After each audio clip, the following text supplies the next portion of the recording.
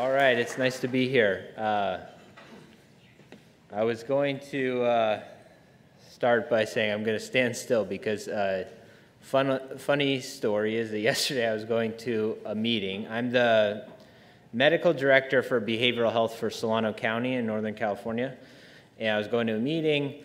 My colleague has a Jeep Wrangler, and we went to get in her car, and I was stepped up high, and when I got to get out of her car, of course, my back was not happy. Something happened. So I'll be fine in 3 days. But I have acute pain, so I laugh about it. But it's nice to be here. My brother was an RA at the building right there when he went to UCLA. So I've been down here, and of course we had AHS 11 here. So I was going to tell a little backstory. So in 2007, I started a blog, Healthcare Epistemocrat, and was having fun writing. But mostly the best part was connecting with new people. And so I met Aaron, and that was wonderful, and many other people. And in December of 2009, Aaron and I came here to UCLA to a conference called New Directions in Physiology. And it was a good conference, and we were also joined by our friend Chris Owens at the time.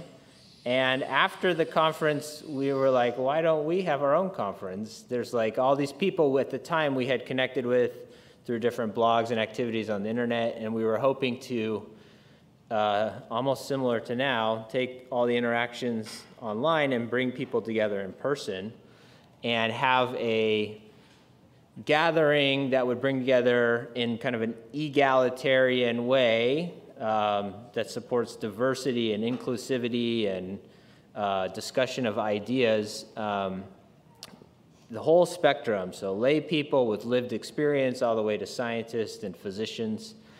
And so, I had appreciated Nassim Taleb's idea for the envelope of serendipity, and I put on my blog a post after the conference saying, we like to do this conference, and we literally just posted the idea. And fortunately, Jake was reading my blog at the time and said, if you do it, I'll help you out. And that's really how we got to today, because then from there, we had, like we still have, is a group of people who are passionate, volunteer, work together as a team to form the nonprofit, to bring together all the presenters who were passionate and eager to, contribute. And then by August 2011, we had the first conference. So here we are 11 years later, so it's pretty phenomenal.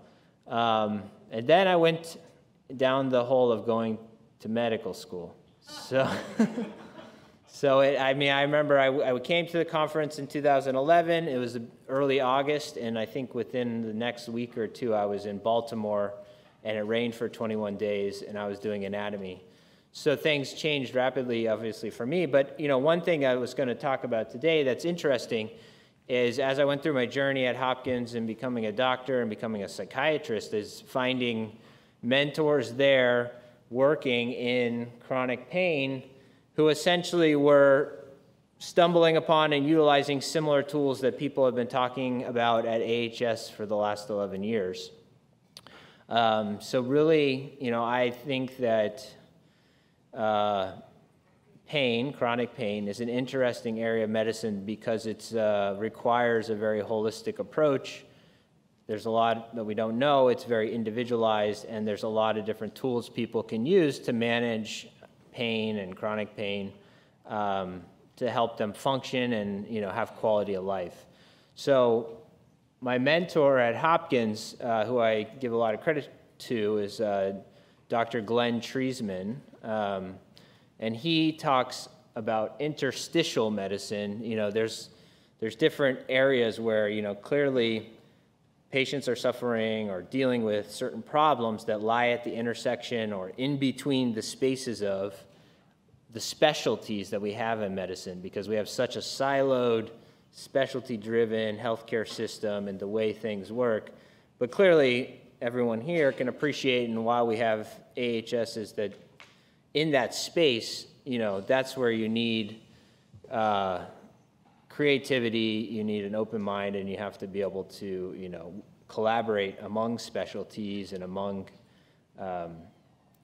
the silos to bring people together. So to me, if you're going to talk about chronic pain, ancestral health and interstitial medicine have a lot in common. So I'll share a little bit about what I've learned as a psychiatrist working in chronic pain. And just to show you, you'll see some things that you may have stumbled upon over the years in the ancestral health world. But one of the reasons why this topic is important is this problem, which does exist as a continuing challenge in our communities. So back in the 90s, chronic pain is not a new thing, obviously. There was a big push to treat pain, and one idea that was proposed is thinking about pain as a vital sign. So you don't need pain to live. You need your vital signs to live. You need a pulse. You have to perfuse your organs, so you need a heart rate, you need a blood pressure. If you don't have those, you can't live. You need to oxygenate your blood. You need to ventilate your lungs. If you don't have a respiratory rate, if you don't have an O2 saturation, you can't live. You need those to live. You don't need pain to live. It's not a vital sign. But the push to make pain a vital sign within our healthcare system, before you know it, JCAHO and all the regulatory bodies made the pain 1 to 10 scale so important, and it started to kick off a cycle of utilizing opiates, widely to treat pain. And unfortunately, opiates, while they may help acute pain, and of course they have a role in medicine, and they're very therapeutic and useful, we wouldn't be able to do the surgeries and all the things we can do that are definitely providing great value. But when it comes to long-term management of pain, for many people, opiates can be problematic because, as I'll talk about, is pain signals that are either amplified or malfunctioning don't go silent. They just get louder. So with opiates, which have a physiologic mechanism of essentially trying to block a pain transmission signal, we see tolerance, escalation of pain, dose escalation of opiates. And we recognized that a few decades later, and then we wanted to cut doctors off from prescribing opiates. And it almost happened all of a sudden. So people still dealing with pain, dealing with opiate addiction, have found their sources of opiates. As you can see, fentanyl out in the community, sourced from all different manners. And fentanyl, if you don't know, is much more potent. It's laced in many street drugs at the time. And the big issue is the ease of taking too much without knowing it and overdosing and dying because your respiratory rate goes to 0. So this is a graph, that was up to 2018 data, and I put a line in because basically, if you go get recent data, the fentanyl line just keeps going to the moon. So as a behavioral health medical director for a county, of course, this is something that's sad and continues to be a difficult epidemic. And then part of it, is we don't have a healthcare system that's very good at managing people with chronic pain and with addiction. And there's room to improve. So if pain is not a vital sign, it's very important to realize that pain is an experience. So there's a lot of components to everyone's pain, and that's very important to be empathetic to and realize that pain has a sensory component, of course. Pain, humans are sentient beings. We've evolved, fortunately. Pain transmission signals we can take in our environment. Pain feedback shapes our behavior, helps us avoid aversive or noxious stimuli. But those systems can go awry. But you can see how pain can be protective. And so a good example in medicine is take someone with uncontrolled diabetes who unfortunately develops neuropathy in their foot, meaning the nerves in the foot are no longer sensing the environment properly. So someone like that is at risk as they're walking along. They get something on their foot, they get a breakdown in their skin tissue, they get an infection. They don't have the information being transmitted to their brain to modify their behavior to say, hey, I should check my foot, I have a wound. And people can get bad wound infections, then require amputation, and this is like a very sad progression. But clearly in this case, that lack of having that pain information is harmful. So having pain systems that we have is a good thing, but just like any physiologic system, it can malfunction, it can provide misinformation, and we have vulnerabilities as a result. And so when you experience pain, you have your sensory component, but there's a cognitive element. Pain is frustrating, it's distracting, it affects your concentration. There's did I say cognitive or emotional? See, I have pain, I can't even remember what I just said. But so there's a cognitive component. Then there's emotional component. Pain, if you're in pain constantly, of course it's going to affect your mood. And then your mood's going to affect the inflammation in your body, and that's going to affect your pain experience. And I'll talk a little bit about, of course, in psychiatry, if someone has, major depressive disorder and how that can affect their pain experience. And a behavioral component, because it's going to affect your mobility, it's going to affect your daily activities, it's going to condition you in certain ways without you even knowing it. So important thing to realize is pain, we want to look at it holistically. It's not a scale of 1 to 10. It's not a vital sign. It's part of someone's life. And if you work in mental health for even a day, one thing, not that you don't get this elsewhere, but one thing you really quickly realize is that, we have many vulnerabilities, and our vulnerabilities, when it comes to pain, are going to feed back, and you're going to have cycles where comorbidities and pain create amplification loops. And so here's just a list of things that you might have heard about. When someone's experiencing pain, you want to think about and when you're experiencing yourself, is how are things interacting to affect your pain experience. And here's a little more specific to opiates. So say someone is given an opiate for their pain. Well, that's probably going to block the pain for a short period of time, but then your body's going to send an increased pain signal to the brain, and then you're going to experience the same amount of pain that you had before. You're probably going to be less active because opiates slow you down, and you're going to be inactive, and we know inactivity begets more inactivity. And you can see that essentially the message your body's sending to your brain saying, I'm in pain, I'm in pain, I'm in pain, the volume is going to go up, up, up. The activities that you're going to be able to do are going to go down, down, down, and you're going to get into a feedback loop that is going to, impair your function and lower quality of life. And unfortunately, a lot of people have been caught in this loop.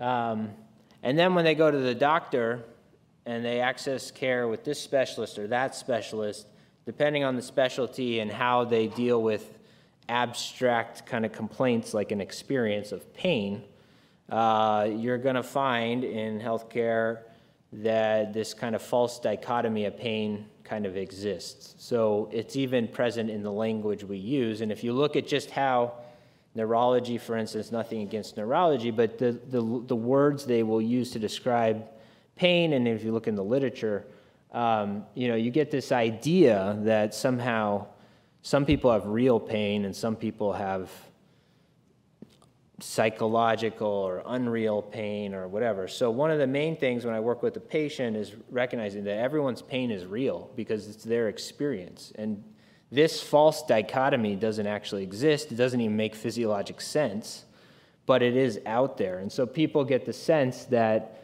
somehow they fall on the right, that they don't have a medical problem, they have this other problem.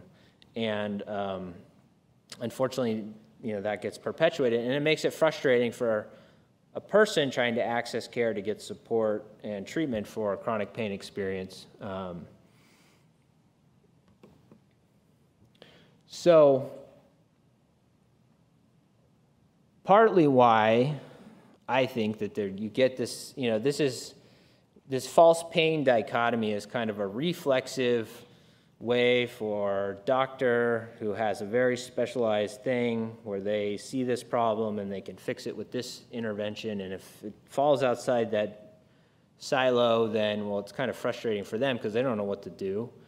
And this is a complicated thing, and I don't have enough time, so I don't know how to handle this. But partly because when we look at pain as it presents to the healthcare system through people's complaints, experiences, symptoms, and everything they say, is you have to really think through the differential diagnosis of someone's pain experience. And there's a whole spectrum of things that can be going on when you see a patient who's sharing about pain. So you could be in an ER, and there's truly someone malingering pain symptoms because all they want is a narcotic. And that can happen.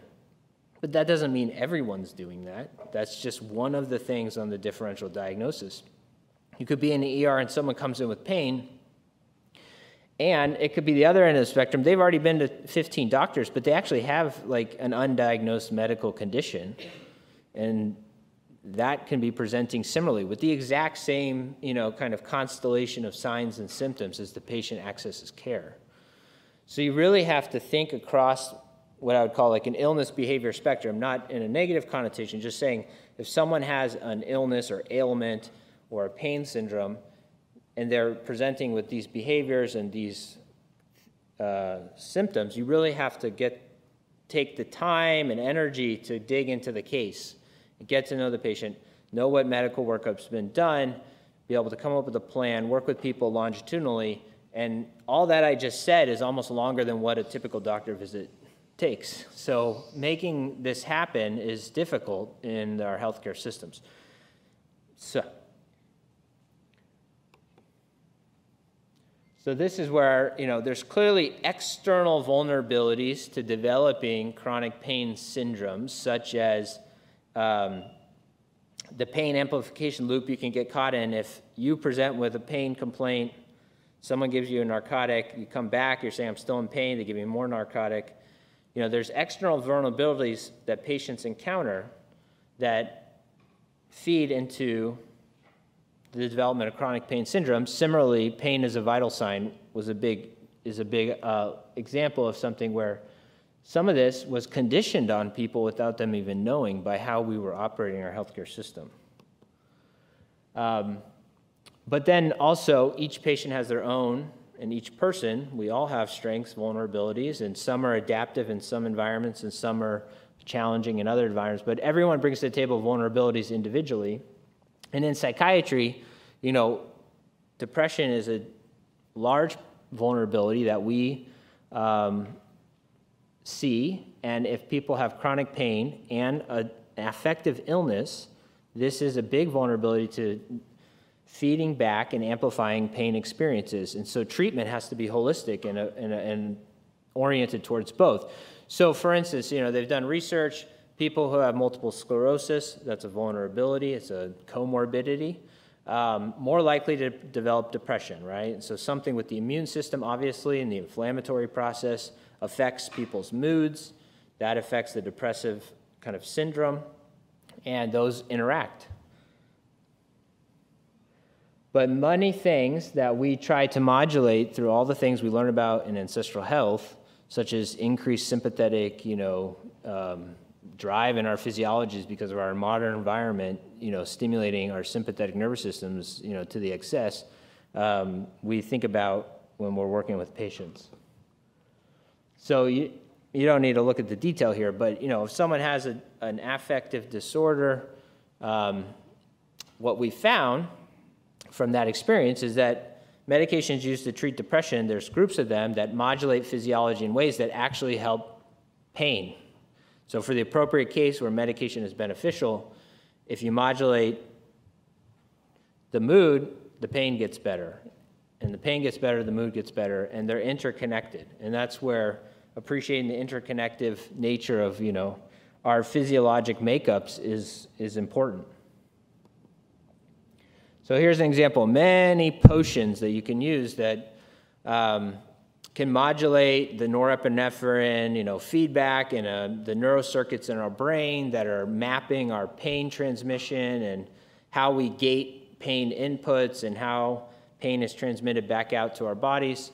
But there's many other things that do the same types of things, whether it's meditation, whether it's that amazing movement session we just did, which helped my back, dietary modifications, all the things that we think about with ancestral health and the holistic lifestyle view. We do that with patients who are struggling with chronic pain because the end goal is to have multiple tools working together to help support someone to regain function, regain quality of life. And some people can get really debilitated by chronic pain to where it's baby steps getting people back out of this cycle that has fed back on itself to limit people's lives.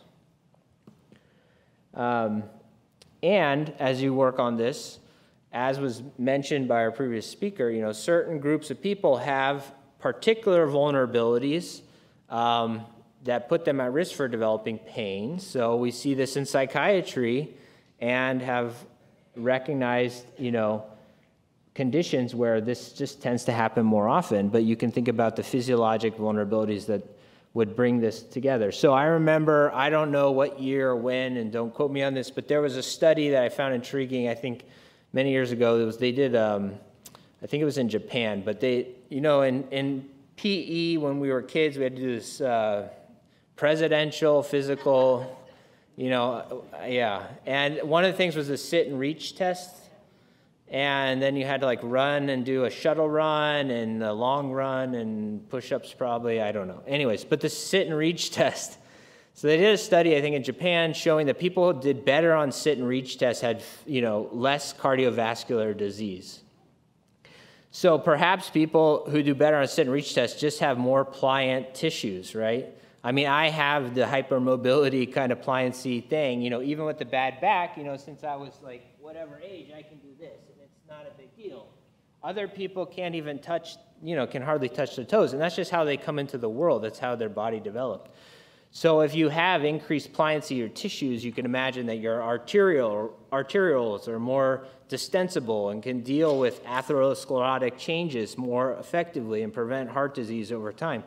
But at the same time, with those pliant tissues could also make you better at being a gymnast, but at some point, pliancy becomes a vulnerability, and you could develop a chronic pain experience because of that physiologic predisposition. So one of those is postural orthostatic tachycardia syndrome, POTS. This one, I joked, it's like an infectious disease. It's because it spread so fast, but it became, certain things have been recognized, and we see that dysautonomia has become a very prevalent and in terms of being recognized as a condition, but it's been around for a long time. So you go back through medical history, and dysautonomia is nothing new. It's just there's finally an appreciation for it, and we have ways that we can modulate physiology to help people who, when they try to stand up, their heart rate doesn't kick up enough, their blood pressure doesn't go enough, and they can pass out. Maybe their tissues are too pliant, the blood vessels pool too much blood, and they can't respond fast enough. So they're not going to get as much heart disease, but maybe they have more orthostasis, meaning their blood pressure variability can't match what's needed when they move positions. Anyways, this group, we find a lot that we can help through a psychiatry lens with the right mindset of seeing that their needs fall at the intersection of different specialties. Rheumatologists can only do so much, neurologists can only do so much, medical doctors can only do so much, and many of the people who have this constellation of needs can benefit from someone being able to look at the whole picture and put the pieces together and realize that the symptoms and experiences they're having are real and that there's things we need to do to support modulating physiology in ways that can help them function.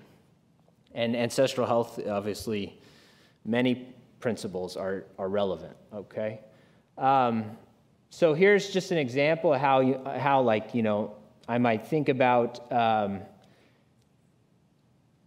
someone with chronic pain and how changes in their autonomic nervous system, their dopaminergic function in their brain all interact in a very complex manner with their immune system and their you know, genetic predisposition and their physiologic development. And, you know, of course, all these things are interrelated. But, you know, we've had amazing talks at AHS over the years about dysbiosis and gut microbiota and the health of how your GI health affects your nervous system. And all this, you know, bears out in, you know, in psychiatry. And, you know, there's studies that show that, you know, if you have dysbiosis, you know, if you induce dysbiosis by irritating the colon of, you know, a study animal, they are more likely to develop depression. If you cut the vagus nerve, and there's no way for the GI tract to transmit that autonomic information to the brain, they're much less likely to develop depression. So clearly, what's going on in your gut is affecting your mood, affecting your likelihood of developing depression. But we've been talking about this since 2011 here, and now these kind of topics are like, you know, more mainstream in the literature, which is really great to see. So I'm just stopping with this last slide just to drive home the point that, you know, if someone is caught up in the opiate epidemic and they have chronic pain and they're struggling with opiates, and what you're seeing is a very complicated picture behind the scenes when you actually dig into that person's lives and what they're experiencing, what are their vulnerabilities, what are their strengths, and we have a healthcare system that makes it difficult for them to get their needs met, and our needs met as patients, and there's constantly going to be room to improve how we coordinate and tackle these more nuanced interstitial medicine kind of conditions. But going back to when we started AHS, the whole point was appreciating that in order to take on a challenge like that, you need everyone working together, and it has to be taking inputs from people of all walks of life, from different perspectives, and trying to put the pieces together to see what are some practical, tangible things that people can do in their day-to-day lives that can help them function and manage something like chronic pain, which is, of course, a pain. So this is how you need to think as a doctor when you're trying to help someone with chronic pain, and also as we try to model and think about how do we develop medical interventions for chronic pain. And it's complicated, but that's what makes it interesting as well. So I will stop there.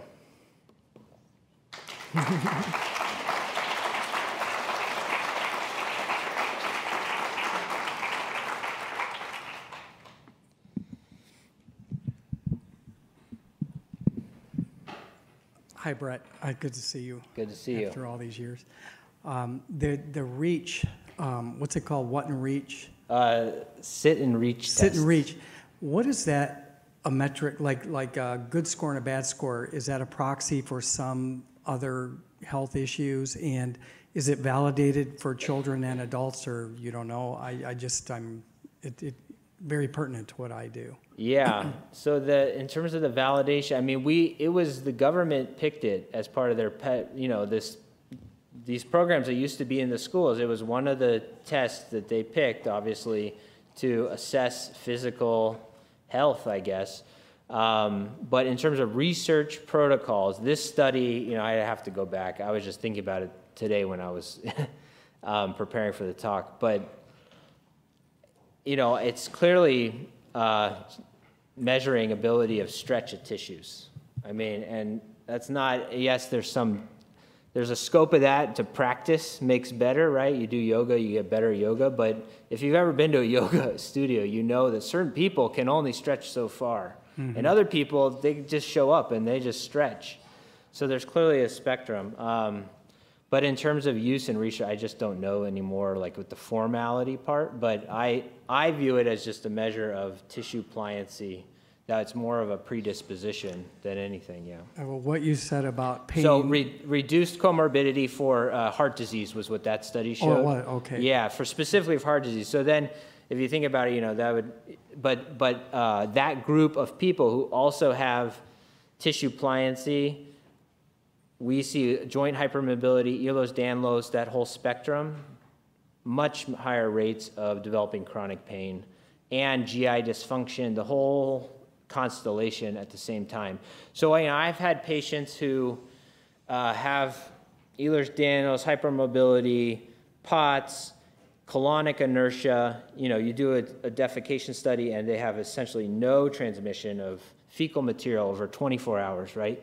And we've had to give them IVIG to modulate the immune system, to change the immune process. And so they also have this predisposition to autoimmunity. But we noticed that this group of people has more likely to have autoimmune diseases, more likely to have these tissue pliancy kind of syndromes, and develops, obviously depression and chronic pain. What you said about pain being a vital sign by the medical industry is the most useful thing I have heard in a long time. Thank you for that. I got to know more about it. Yeah, you're welcome. Hi. I love your approach of integrating, different areas of specialty. So my question is, I have a 12-year-old son, and he's taking Zoloft every other day, and it's affecting his gut. He's had anxiety and gut issues kind of his whole life. And, I'm looking into CBT and other things to treat his OCD. But my question sort of is, the psychiatrist is like, oh, just keep taking the Zoloft and don't worry about the gut.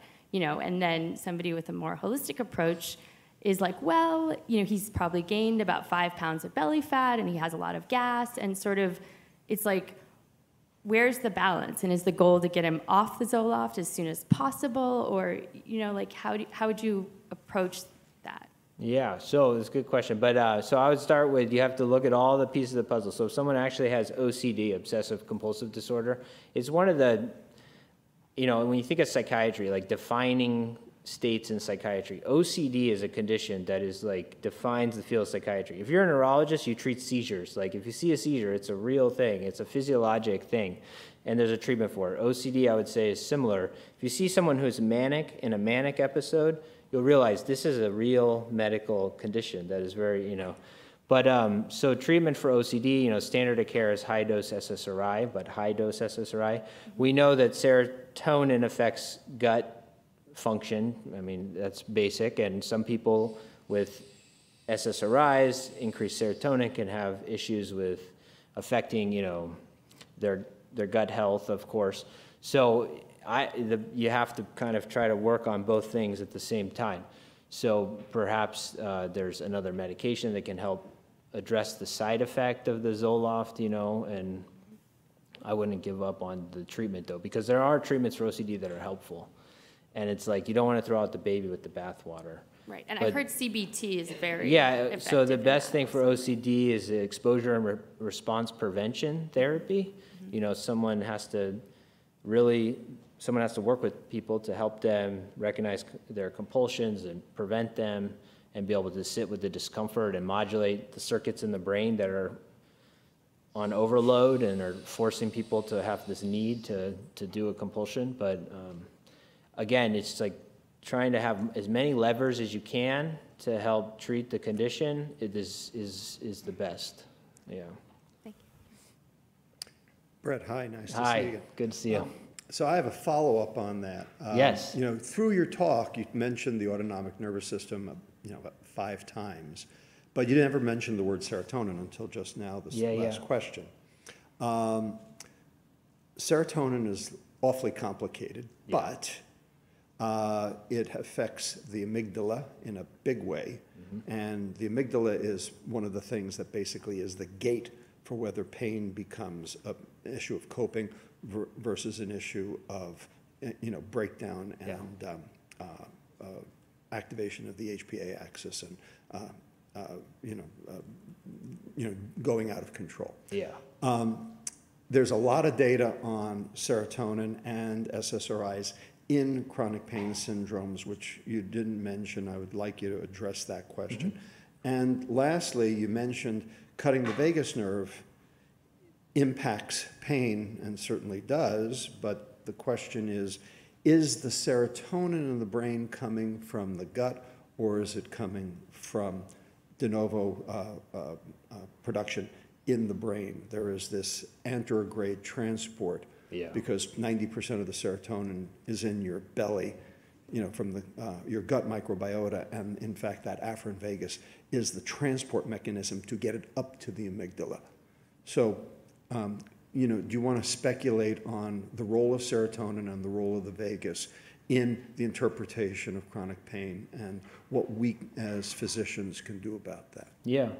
So I can say that in practice, something we notice is that SSRIs, which are just geared towards serotonin, these things are so complicated, obviously, but the medications used to treat that are affecting serotonin are less effective for treating chronic pain experiences. So if someone has, and if you look at even just the FDA approvals for treatments of neuropathic pain syndromes, SNRIs are clearly in practice and in the literature more effective at treating most chronic pain syndromes. And perhaps it has to do with, when you think about chronic pain, is the sympathetic overactivation of the chronic pain state. And norepinephrine being modulated by an SNRI somehow is reducing or modulating the pain transmission process, the signals that are being sent. So that's changing the pain experience, because you're taking in sensory information, but the way it's being transmitted to the brain, interpreted in the brain, is different because of the changes in the norepinephrine. Now, I don't know any further than that. I mean, that's as far as I can go to postulate. But if you have a neurocircuitry that is overamplified, it's not, it's a signal transmission cycle. And if a pain signal is sending too frequently, the amount of signal being transduced is too high, an intervention to break the cycle or disrupt the cycle could be done by just increasing norepinephrine at the synapse, and then that creates a feedback to the system and how electrical chemical conductance is happening to send a signal. So clearly, and TCAs, tricyclic antidepressants, which also have a norepinephrine component, are much more effective than Zoloft, Prozac, these SSRIs. So in terms of serotonin and pain, in terms of just thinking about chronic pain syndromes generally, I'm not so sure modulating serotonin is as effective to the experience of pain, because we don't see that in practice. But when it comes to the gut, that's a whole different ballgame in the vagus nerve transmission. In patients who have either constipation, so in some of the irritable bowel syndromes, it seems like SSRIs can be more helpful. So I think there's something unique about gut health versus just chronic pain syndromes generally. So that's where it's complicated. Often the people that we see with chronic pain syndromes also have GI dysfunction. And I'm not like, I guess I'm not in a position to make any further scientific, but the thing I always go back to when I'm thinking about a patient is that this is an entire loop of information, and there are ways to modulate that loop so that their experience of pain is different. Thank you so much. We are now officially on break.